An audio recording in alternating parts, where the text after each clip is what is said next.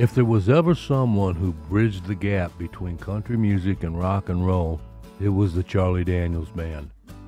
Growing up in the 60s, I heard my share of country music playing in our house, but I always had my ears tuned to the Beatles and Hendrix. And as the 70s rolled in with Johnny Winter, the Allman Brothers, and Skynyrd, and I was right there.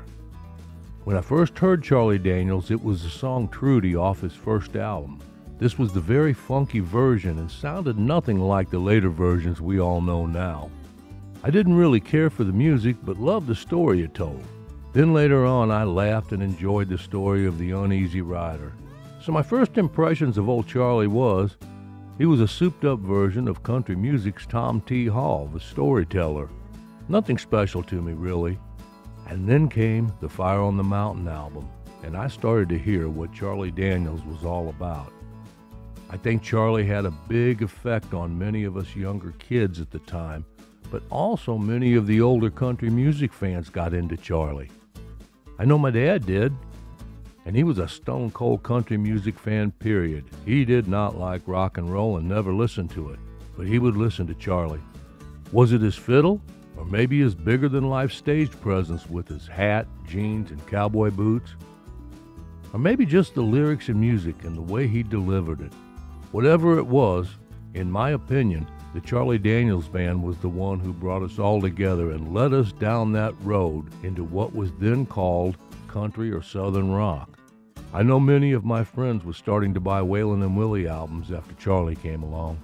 I still remember the first time I saw the Charlie Daniels Band on stage. It was in 1975. He was the headliner at an outside concert. Opening that day for him was a three-piece group from Canada called Rush.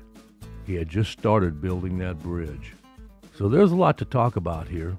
Now kick back and let's take a look back at Charlie Daniels.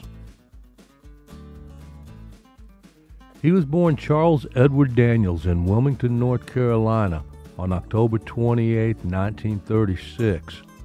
The only son of William Carlton Daniels, a lumberjack, and his wife, LaRue Hammonds. He was raised in a family that had deep faith in God and valued virtues like honesty and hard work. His musical influences growing up included Pentecostal gospel, local bluegrass bands, rhythm and blues, and country music.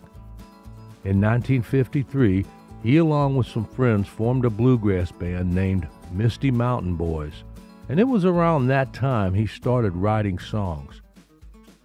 Charlie spent his early days tuning his radio to hear broadcasts from Nashville. Music was the theme throughout his early life. By the time Charlie graduated high school in 1955, he was a skilled guitar, fiddle, banjo, and mandolin player. He moved to Nashville. He began making a name for himself as a songwriter, session musician, and producer. In 1964, he wrote the song It Hurts Me with Joyce Byers. It was recorded by Elvis Presley and put on the B-side of Kissin' Cousins. He went on to play on landmark albums such as Bob Dylan's Nashville Skyline, numerous Leonard Cohen albums, and he even tried his hands at producing on the Youngbloods' Elephant Mountain and Ride the Wind. Charlie also played on Ringo Starr's Boku's a Blues album in 1970. Here's a photo of some of the musicians and others involved in the project. Charlie is back row, second from the left. Here's the names of some of the others on the album. See if you can find any of them in this picture. Harmonica player Charlie McCoy, bluegrass fiddler Jim Buchanan, Neil Young collaborator and steel guitarist Ben Keith, longtime Elvis Presley drummer DJ Fontana, and another guitarist with a bright future as a recording artist, Jerry Reed. Charlie said that working this session with Ringo was great. He said Ringo came in and was just one of the guys. DJ Fontana said Ringo had great meter and feel and was just a breeze to work with. One more quick note about a song on this album.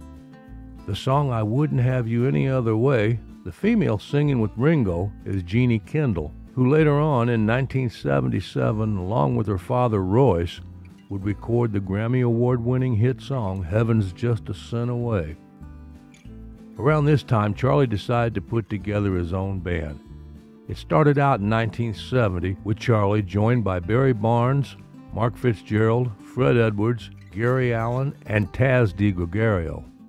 They started recording Southern rock-style albums for Kama Sutra. As Charlie was to prove over and over again, he was very good at telling stories in his songs. But as far as the music goes, the first album was okay, but it didn't do well out in the market. Then came Uneasy Rider, another story song, and it seemed to help get the traction Charlie needed for the next big release, the Fire on the Mountain album. This was his fifth album and came along at the right time. Released just a month or so after Charlie held his first volunteer jam at the War Memorial Auditorium in Nashville, Tennessee, with a live cut of Orange Blossom Special from that volunteer jam on the album. People were starting to sit up and take notice. Charlie's story of the long-haired country boy and how the South was going to do it again sent him off and flying down the road, but a few important changes was to happen in the band. So here's a story you might be interested in, and Charlie did not write this story in a song, but he was to meet a couple of people at this time that would really help him and his band take it to the next level. The first person was David Corlew, who was to spend over 47 years with the Charlie Daniels Band, serving in multiple positions, from lighting director, tour manager, and in 1989 took the position of manager of all of Charlie Daniels' business affairs, including overseeing the band's touring. He was with them until Charlie passed away July of 2020. The next was a young guitar player and songwriter named Tommy Crane. I'm going to use some of Tommy's own words he spoke in an interview he did in 2002 with a man named Michael Buffalo Smith to help me out with this story. The band I was in, called Flat Creek, had a road manager named David Corlew, who is Charlie's personal manager now. When the band broke up, David went on to road manage Charlie Daniels, and in 1974, my band, Buckeye, opened the very first volunteer jam, and I actually played the first musical note of any volunteer jam ever because it started with a guitar riff. I had met Charlie that night, and he told me that he was losing both his guitar players and drummer and asked me if I would be interested. Well, to be honest, I told him that I was still playing with my brother Billy, and I didn't want to leave him. I thought it over for about a week and turned him down. And in retrospect, that was a stupid thing to do. But I was naive back then and didn't know what was going on. 1 year later, we played another volunteer jam, and at that time my band had broken up. He asked me again, and I gladly accepted. Charlie said that we would be going on tour the first of the year in 1975. So my wife and I drove to Knoxville and saw a show, and she left me at the hotel and went home, and Charlie and I went up to the hotel room. I learned all the songs from the Fire on the Mountain album, and he and I just sat up in the room with 2 electric guitars and no amps and just played the whole thing, and it was just magical. I had never experienced anything like it. Tommy was to play in the Charlie Daniels Band for almost 15 years and write on some of their biggest hits. And it was in April of 1975 that I first saw Charlie Daniels live. They were the headliners for this outside concert with Rush opening up for them. I'm not going to go into detail about this show as I've already done a video on it, so I'll leave a link here and in the description below too. If you'd like to check it out, see some of the great pictures and hear the story of that day so many years ago that Charlie Daniels and Rush shared the same stage. I think many know that Charlie was a good-hearted guy, but I'm going to let Tommy Crane speak just a little more here, and it'll give you a good idea of what he was like to work for. I guess I co-wrote about 60 songs. Charlie is a super guy, and he takes very good care of his band members and treats them as frontmen rather than sidemen. When I first joined the band, Taz DiGregorio, Charlie's longtime keyboard player and piano player, said in his interview, Charlie would let us have a song on every record. Tommy says, Taz and I got to do one song per record, and no other artist lets you do that. As far as the writing goes, we'd go out to Charlie's and put all our ideas together and start rehearsing, and this would all gel and get put together. He would give us 50%, and he took the other 50%. And this was so nice of him because he wrote most of the stuff, and we all just added to it. He was super cool to let everyone be a part of the music. That was really big of him, and there was no other man like him alive. I believe that. I really do. I think the pinnacle of the Charlie Daniels Band would have to be the song "The Devil Went Down to Georgia," which was on the band's 7th album. Released on April 20th, 1979, the album was named Million Mile Reflections. The title refers to the band's having passed the million-mile mark in its touring. The song Reflections is a tribute to Elvis Presley, Janis Joplin, and Ronnie Van Zant. Daniels dedicated the album to Van Zant, who was killed in the CV-240 plane crash on October 20th, 1977. Million Mile Reflections became the band's most commercially successful album, being certified triple platinum in the United States and peaking at number 5 on the Billboard Top LPs charts. It also reached number 1 on the Top Country Albums chart. The song "The Devil Went Down to Georgia" won a Grammy for Best Country Performance and a Country Music Association Award for Single of the Year. Pretty good for a song that was wrote in a hurry as a last-minute add to the album. Tommy Crane says about the song, "We had cut our last track, and then Charlie's eyes got real wide, and he said to Taz and I, 'Boys, we don't have a fiddle song on this album. We have to have a fiddle song.' Then he asked Taz and I to come out to the studio room, and he said he had this idea about the devil and this kid having a fiddling contest.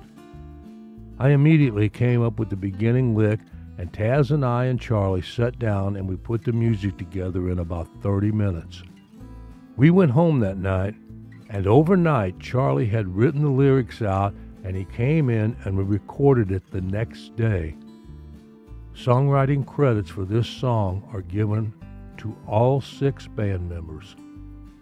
In 1983, Charlie donated the fiddle he used to perform and record "The Devil Went Down to Georgia" to the Country Music Hall of Fame and Museum.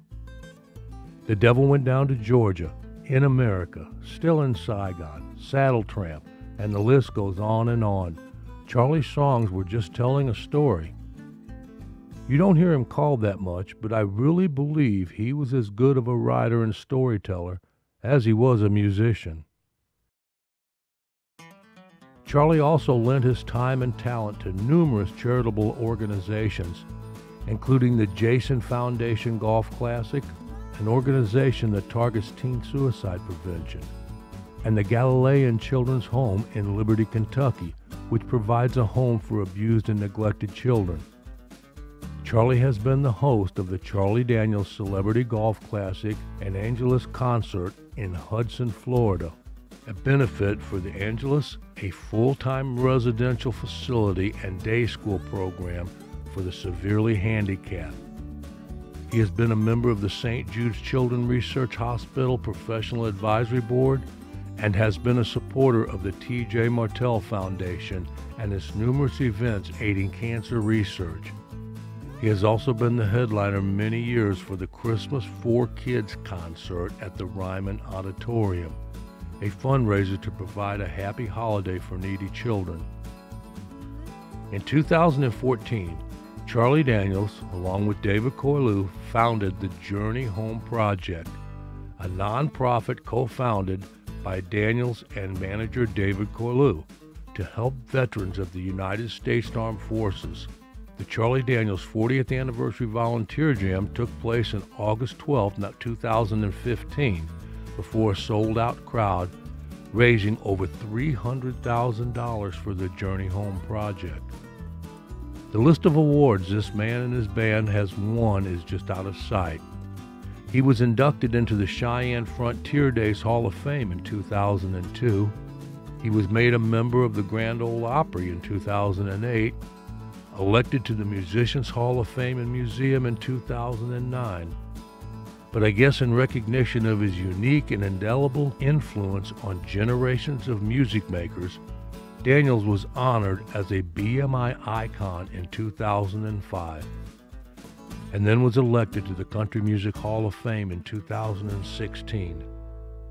Those were two of his best, I think. Charlie Daniels and his band brought a lot of people together. I know he changed the way I looked at music back in the early 70s. Maybe it was just me, I don't know.